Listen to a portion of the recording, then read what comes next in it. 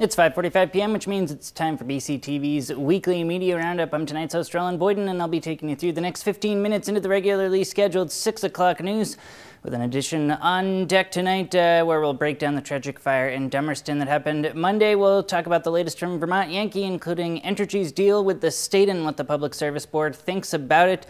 We'll also get you some video and photos from a Shackleton-like escapade at the I-91 bridge construction site. All that and more. I'm going to do it in 15 minutes, and I can sense a rapid-fire edition coming on, so we'll probably even do it in a little bit less than 15 minutes. So if you've got the time and the attention span, stick with us right here on 545 Live.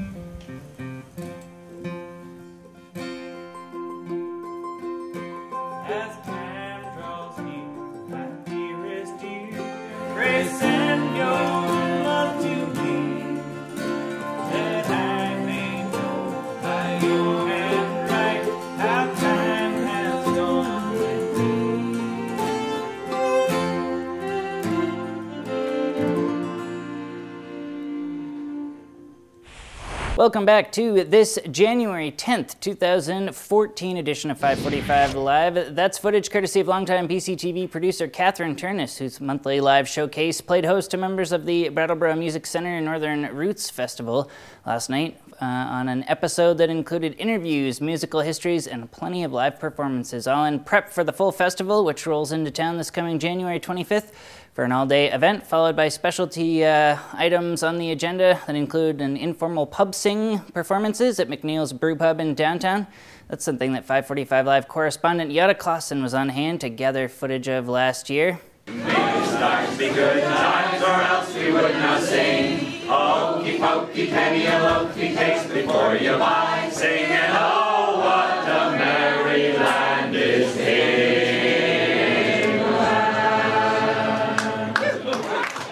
All right, we're going to launch into the local headlines now and make our first stop the tout.com channel of the Brattleboro Reformer, where Reformer reporters and photographers can now upload short videos from the field as they report on the go. And start by taking a look at footage of construction equipment frozen into the river at the base of the I-91 bridge off Route 30, where rising water levels coupled with plummeting temperatures has left much of the machinery stashed there frozen into the ice Shackleton style. Workers are attempting to take the ice away from a machine that's been trapped under ice blocks.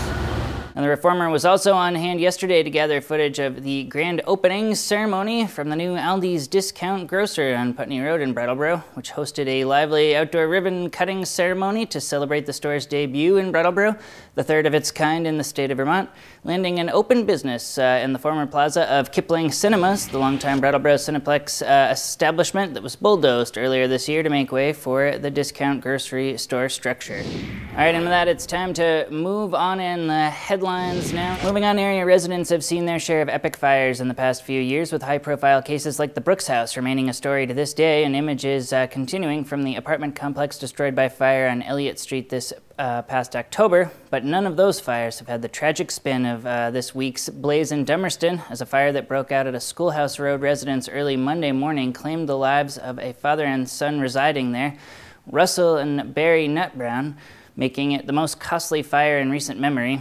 And while Vermont State Police have officially reported no signs of foul play, the cause of the fire remains under state investigation. All right, from there we'll move on in the headlines with a look at Brattleboro's weekly independent newspaper, The Commons, and start with the latest from Olga Peters, who outlined this week the upcoming candidate positions as we inch ever closer to town meeting day. Here's her article, if we can take a look at that here. As the new year begins, the annual ritual of collecting signatures to get on the town ballot has begun. Town Clerk Annette Cappy announced last week that town elections will be held on Tuesday, March 4th, and the annual representative town meeting on Saturday, March 22nd. Petitions for Brattleboro Town and Town School District officers, along with town meeting members, are now available at the town clerk's office. Petitions for town officers must contain at least 30 valid signatures of registered Brattleboro voters and be filed in the clerk's office no later than 5 p.m. on Monday, January 27th in order to have their names placed on the ballot. Petitions of new candidates must be filed no later than 5 p.m. on January 27th. Incumbents for town meeting member must return their notice of intent by 5 p.m. on Monday, January 20th, 1 week sooner than the deadline for new candidates. Now you can read more of the specific races and specific seats open in Olga's article at commonsnews.org. For more on the subject in general, we spoke with Town Clerk Annette Cappy herself. That's really all we're looking for are candidates who care about where they live, where they make their home, and actually have an opportunity to change what happens in your life.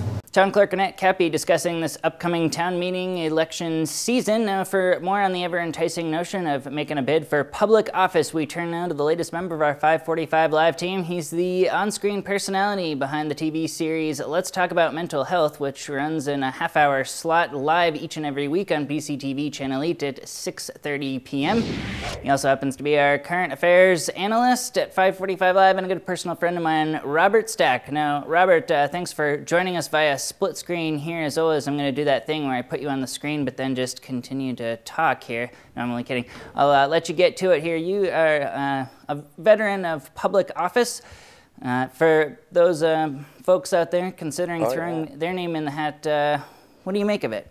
Oh yeah, and I actually watched last year's town meeting in Brattleboro, which was a marathon and just went on for hours. I mean, it was incredible, and I thought it was great. And at the end, they couldn't even figure out whether or not to go to supper. I mean, it was like, you know, and I guess one of the reasons you and I have talked about this is that right about now is when you have to go out and get your petition signed if you want to run for office and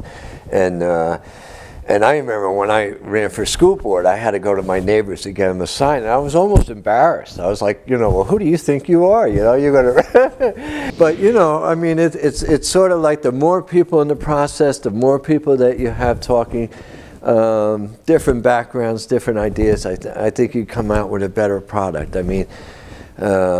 I think America is a better place the more we include people. Robert, thanks for joining us. Catch Robert along with area psychiatrist Nels Cluster each and every week on BCTV Comcast Channel 8 at 6:30 p.m. Eastern Time for their live call-in series, Let's Talk About Mental Health. All right, continue in the headlines here and for that back end of the stories. Moving on, for local residents, next week may hold a key final opportunity to voice concerns regarding the future of the Vermont Yankee nuclear power plant site before the Public Service Board. As next Tuesday, members of the public will be given a chance to ask their questions of the board via teleconferencing through the local branch of Vermont Interactive Television, whose studios at Brattleboro Union High School will provide a means of electronic open forum next Tuesday night, starting at 7 p.m. Something we now turn to the Safe and Green campaign's Leslie Sullivan Sachs for more on. The Vermont Public Service Board will be holding a hearing on Vermont Yankee. It's going to be done via statewide via interactive television. Locally in Brattleboro, it will be at Brattleboro Union High School on Fairground Road. It's at 7 o'clock in room 125. Now you may remember the Public Service Board's hotly anticipated ruling on the continued operation of Vermont Yankee was left kind of an afterthought this past August in the wake of Entergy Nuclear's announcement that they would be voluntarily closing their Vermont Yankee plant this coming fall. But with that very plant's future and the future of the remaining nuclear waste still up in the air, the Public Service Board has called into question elements of the state's deal with Entergy, the details of which can now be found at reformer.com, where little items like a potential $2 million a year in economic development money for Windham County do provide some cause for celebration, while other parts of the deal, like the 4 years of federally backed time Entergy has been granted just to determine the cost of the decommissioning, still have public officials and affinity group members alike more than a little concerned. Now, you can get all the details of that deal between Entergy Nuclear and the state of Vermont in the Reformer article that was posted in today's paper as an insert, or head to reformer.com and catch up there as well. Moving on, this year marks the 50th anniversary of President Lyndon B. Johnson's War on Poverty announcement, as this week's First Wednesday lecture at Brooks Memorial Library paid tribute to one of the initiative's most successful programs. What If Poor Women Ran the World tells the story of 9 sub-poverty line union maids in Las Vegas who, in 1964, took control of their own welfare system and, quote, built a long-lasting, vibrant anti-poverty program run by poor mothers. Politicians are so reluctant to use the word poverty now that it's almost lost its meaning. So I think it's a really good moment for us to start thinking about saying the P word and using it all the time and thinking about creative approaches. Catch that full First Wednesday lecture series and all other First Wednesdays, courtesy of hardworking BCTV volunteer Maria Dominguez. You can find them all to stream at your leisure in both standard and high definition at BrattleboroTV.org. All right, we're just about wrapped up here for this edition of 545 Live, but as is customary, we'll take a look ahead at some of this weekend's upcoming events, and we'll do it in the form of a interactive, hosted, clickable link type calendar series, all sponsored by the Brattleboro Savings and Loan and hosted by yours truly. It goes up on the web each and every Thursday. You can also catch a clip of it right now on 545 Live. Let's roll it. Take it away, Roland. From there, we'll move on and talk about Ecstatic Vision, the Brattleboro Concert Choir spectacle. It's got 2 performances this Saturday at 7:30 p.m. and then a matinee-esque 3 p.m. showing on Sunday of the highly anticipated concert series event. One we'll highlight more in the Spotlight video now.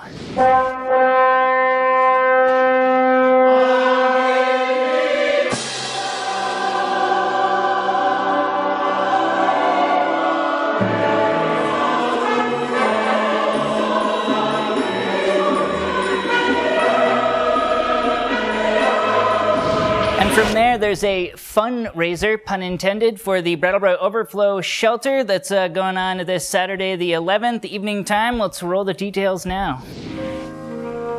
It has been an honor and a privilege to house our homeless.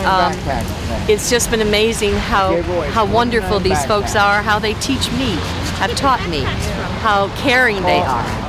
All right, that does it for another edition of 545 Live, but we'll be back all next week with a series of web content uploads throughout the week that you can find at BrattleboroTV.org or by subscribing at YouTube.com/BrattleboroTV, or join us the good old-fashioned way right here live on Comcast Cable Television, or here on Channel 8. We'll see you next week at 5:45 p.m. Eastern Time sharp. In the meantime, stay safe out there and enjoy the week.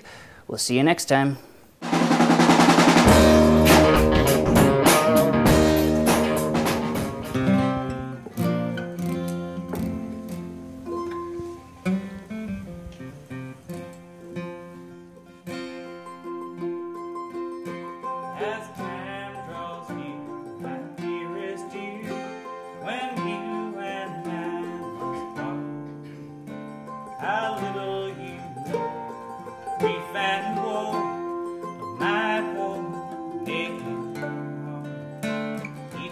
I suffer for your sake. You're the girl